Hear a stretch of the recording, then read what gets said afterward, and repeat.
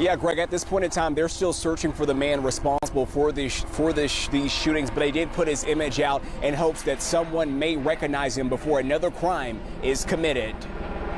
Tonight, the search is on for the person believed to be responsible for at least 3 shootings in Midtown last week. The crime spree started last Wednesday along North Belvedere Boulevard when a man was shot. Investigators say nearly 10 shots were fired. Prior to the shooting, the suspect reportedly said a name, then opened fire, shooting at a vehicle and the victim, who claimed not to know the suspect, according to a police report.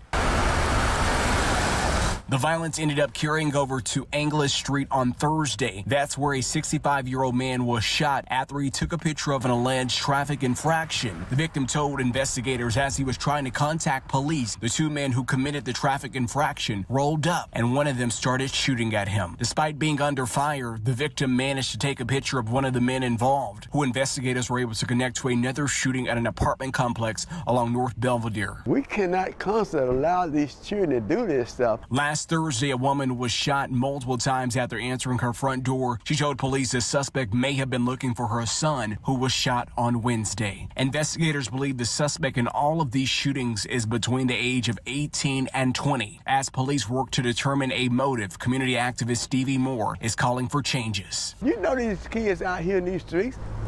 Why don't you lock them up? Why don't you get them? And stop putting the blame. Stop blaming everybody and blame the community. They are our children.